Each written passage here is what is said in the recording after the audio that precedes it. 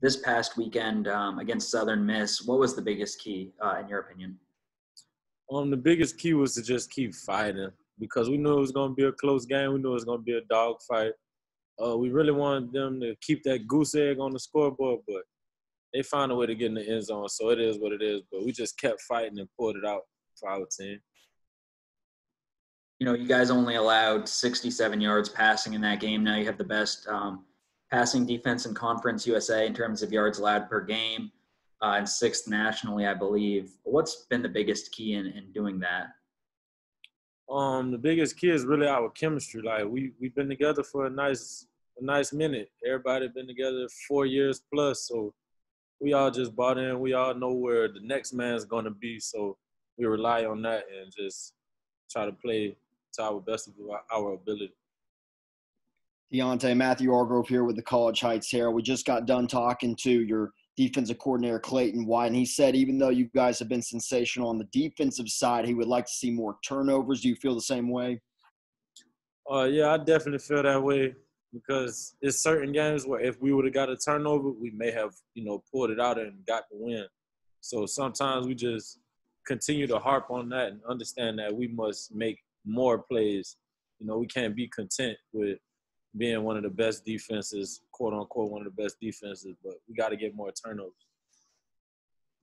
Hey, Dionté, Jared McDonald with the Daily News again. Coach White, when we just had him, talked a little about over the summer, you guys kind of went analytical with the amount of time you'd have to cover before the quarterback starts getting that pressure on him, that 2.5 seconds. You wanted to cover them for at least 3 seconds to try to get that pressure on those guys with a good D-line. How much do you think about that in a game or walking through practice or just in general? I think about it, but just in general, just being a cover guy, I'm going to cover mine until the whistle blows, So if it's 2.5 seconds, if it's 4 seconds, I believe our guys will get there in 2.5 seconds because we got a great D-line, but I'm ready to cover for 30 seconds if I have to, especially since I seen DeAndre Hopkins catch a Hail Mary in the back of the end zone. We got to continue to cover. With this FIU team, I guess watching the film on paper, what stands out about those guys to you? They're a pretty solid group. They're going to run what they run. Even if you stop it, they're going to continue to go to it and try to, get it going. So we just have to be ready for their, like the basic things we see on film. We just got to come ready and shut it down, and then it'll be hard for them to switch it up. Last game at home this season with a lot of seniors on this team. What does that mean to you playing in this last game with these guys? It's not set in stone that it'll be the last game with those guys. And I'm sure that's how a lot of people feel. So it may be the last one, it may not be, but we cherish all the moments we have together, so it'll be a good one.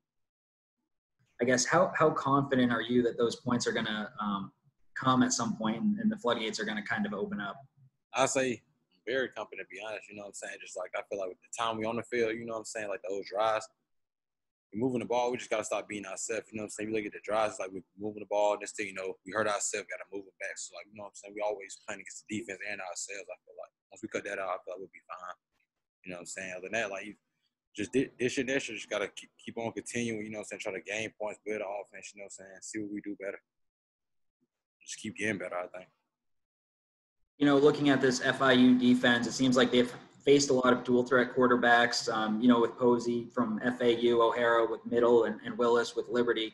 You're a dual-threat guy, and they've had some trouble stopping the dual-threat guys. How much do you look at that and kind of lick your chops? And, I guess what do you see from those guys that might provide some opportunities for you?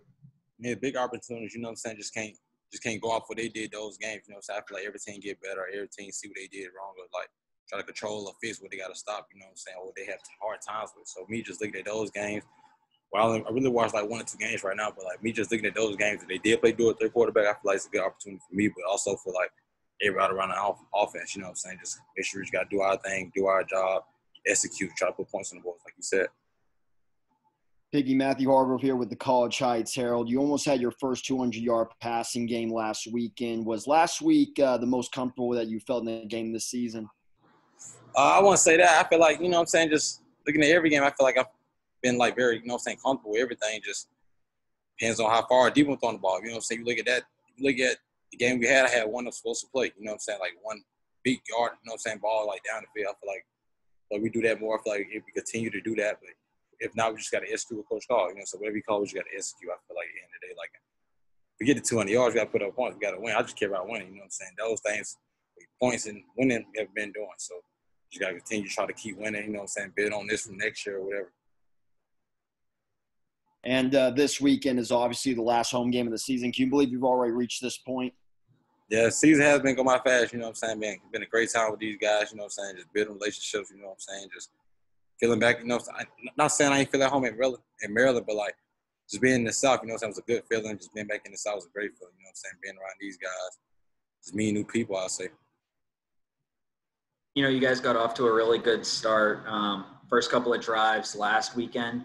How important is that going to be again this weekend? And how much more comfortable are you with a lead, with the way that the defense has been playing lately? I mean, defense been playing great, man. You know, so we just got to execute on those stops that we get. You know what I'm saying? Turnovers that they do make. You know, so we just got to execute just and build from that. Even though some got to take advantage of, like, I feel like the extra I say possessions that we get. You know what I'm saying? We got to take advantage of those because I feel like they helping us out. We just got to help them out. You know what I'm saying? We stand on the field long enough.